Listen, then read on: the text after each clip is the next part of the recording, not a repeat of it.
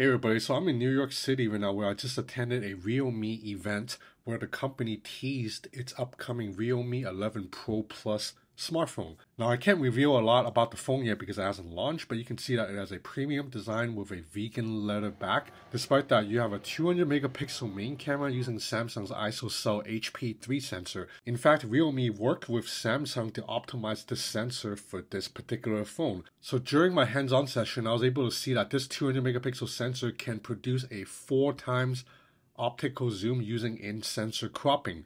And the quality of the 4 times zoom can go toe-to-toe with the iPhone 14 Pro, which has a dedicated telephoto zoom lens. You can also shoot in full 200 megapixel mode, which of course allows you to crop into the photo a lot more. Again, this phone hasn't launched yet. I will have more on this device on June 8th. Stay tuned.